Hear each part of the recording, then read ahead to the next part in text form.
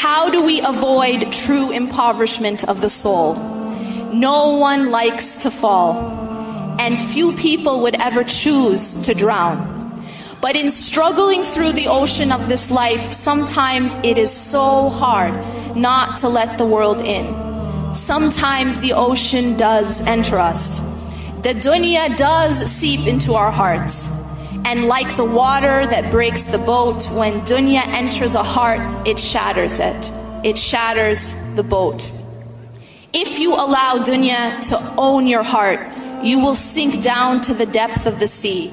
And you may feel as though you are at your lowest point.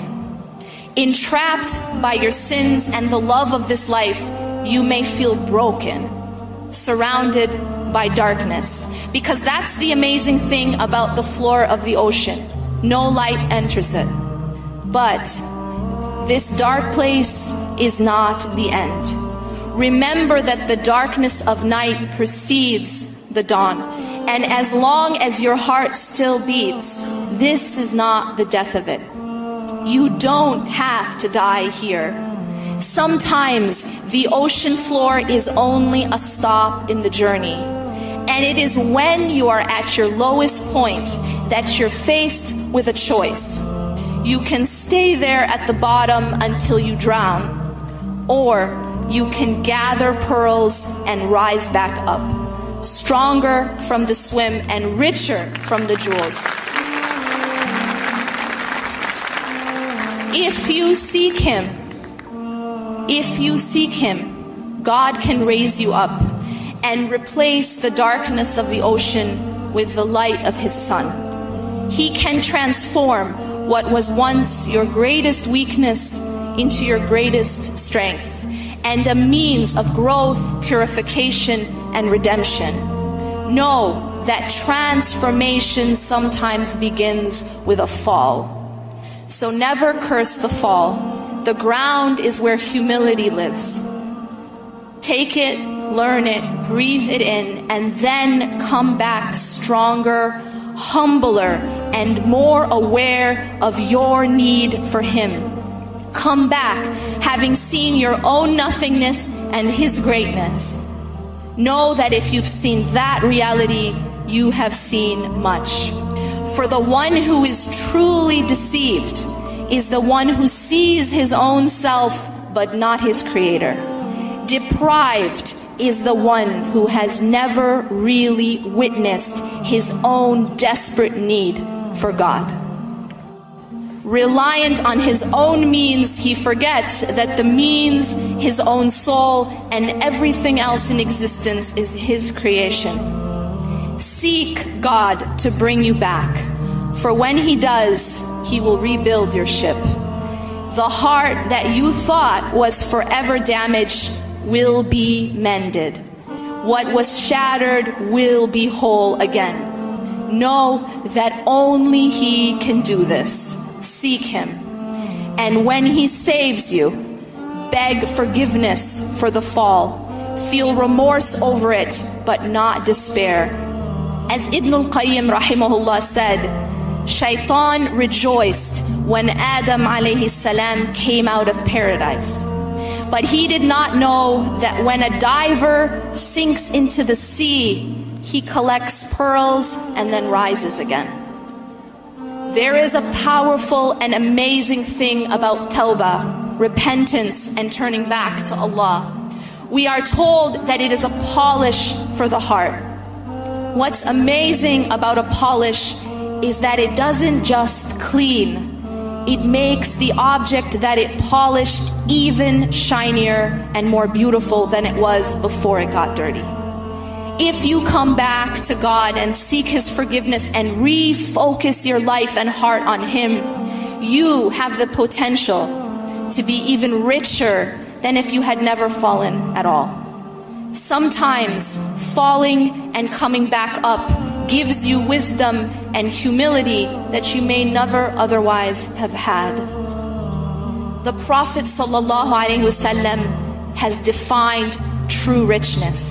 He has said richness is not having many possessions. Rather, true richness is the richness of the soul. But how can we fill our hearts with true richness?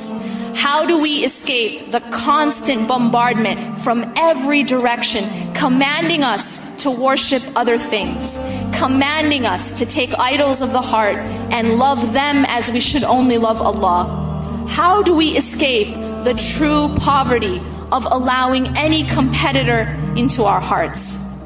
How do we escape the poverty of enslaving ourselves to another deity with Allah, as Allah warns us in the Quran when He says,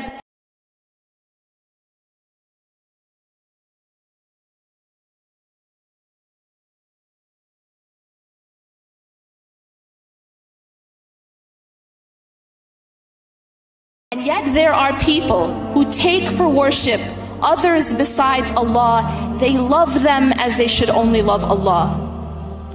But those of faith are overflowing in their love for Allah. To escape true poverty, we must be overflowing in our love for Allah.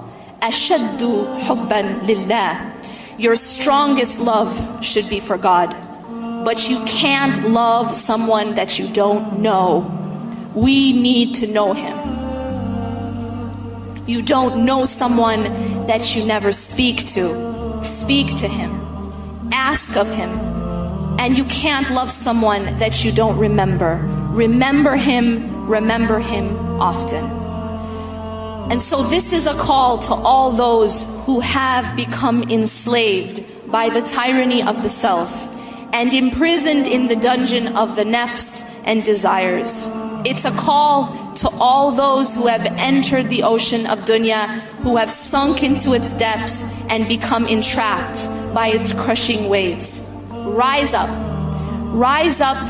to the air, to the real world above the prison of the ocean. Rise up to your freedom, rise up and come back to life. Leave the death of your soul behind you. Your heart can still live and be stronger and purer than it ever was. Remember that the polish of Tawbah remakes the heart even more beautiful than it was. Remove the veil that you have sown with your sins. Remove the veil between you and life, between you and freedom, between you and light, between you and God. Remove the veil and rise up. Come back to yourself before it's too late. Because Allah says, and return to your Lord and submit to Him before the punishment comes upon you. Then you will not be helped. Brothers and sisters, the storm is coming. Seek refuge in the only place that refuge exists. Seek refuge in Allah. You and I know what day we were born, but none of us know what day we will die. And many people think that we can live our lives however we want, and then at the time of death just say La ilaha illallah. But at the time of death, the tongue cannot speak except what the heart commands. Whatever is in the heart will come out.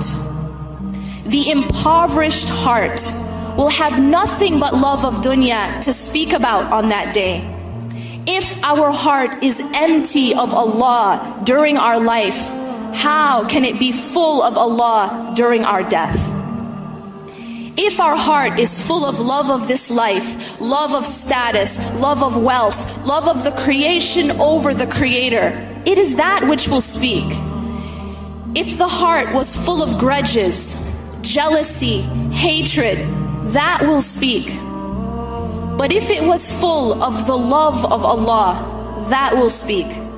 If in your life you carried only La ilaha illallah, that truly there is no refuge, no shelter, no deity worthy of worship but Him, then and only then will the tongue be given permission to say La ilaha illallah Muhammad Rasulullah. Allahumma